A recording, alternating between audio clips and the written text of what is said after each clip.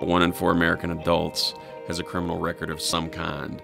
One thing that we know is that corrections also has a very high recidivism rate as it relates to departments of corrections as well as counties. Our job is to implement as much educational programming as possible in order to reduce recidivism, because we know that education alone is the greatest determining factor to reducing that number. So about 95 to 97% of the individuals that are incarcerated are going to come home. The question is, how do I want them to come home? Do I want them to be contributing taxpayers and helping to be part of the solution, or do I want them to just be better criminals when they come home? So yes, we can say no TV, no education and all of that, but all you're going to do is cage someone and teach them to be a better criminal. That's not going to increase my public safety, and it's not going to create the kind of community that I want. I think sometimes it could be a common misconception that providing education while to people who are incarcerated could be terribly expensive. I don't think that's necessarily the case at all. With very strategic use of the tools that are available, such as the tablets, an awful lot can be accomplished at a reasonable expense. And when you factor in the recidivism rate in our state, it's about $32,000 per year to have someone locked up. Providing an educational resource that could keep them from returning to prison really pays off for all of us. Every 100 guys that we keep from coming back in saves the state $3 million. That's real cash. I say real cash as in real cash to taxpayers. We should be looking at making that initial investment in bettering the education and workforce development skills of every inmate, because we know that we're going to reduce our costs on the back end, because hopefully we'll never see them again in the correctional setting.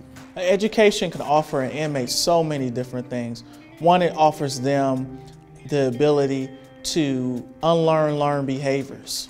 And so certain behavior patterns that necessarily was not the best leading up to getting in, it helps them to unlearn learned behaviors, to break generational curses that may transcend within that person's family, transcends within themselves. It also helps one to become free mentally, to be able to grow, to be able to empower, ability to be able to educate and enrich other people's lives. The education offers the opportunity for an inmate to be able to progress and move forward towards he or she's dreams, goals, and vision. The role that education plays in reducing recidivism is a very important role. It is very well documented by the Rand Corporation that for every dollar spent on inmate education, it reduces $4 to $5 down the line through reduced recidivism costs. There are also studies that state that, when you look at recidivism, you're looking somewhere around 60 to 70% within 5 years. If you look at that data, if you look at 3 years, it's somewhere around 40 to 50%. If someone receives an associate's degree, it falls down to somewhere around 16%. Someone gets a bachelor's degree, it falls to about 6%. Someone gets a master's degree, it's not even statistically significant enough to count as 1%. So it's proven that education has a direct impact on reducing recidivism. I think the ability to use 21st century technology like tablets really helps jumpstart that reentry process. If an inmate has never dealt with current technology, they only see it on television or in the movies, but they've never actually dealt with it, it's a lot to cope with on reentry, because the reality is so much of what they're going to be facing on this side of the fence is dealing with technology. So to be able to have them working with the tablets and getting pertinent and valuable education through the use of the tablets is just monumentally beneficial. Yes, I enjoyed the tablets. I did use the tablets while I was incarcerated. It was very helpful.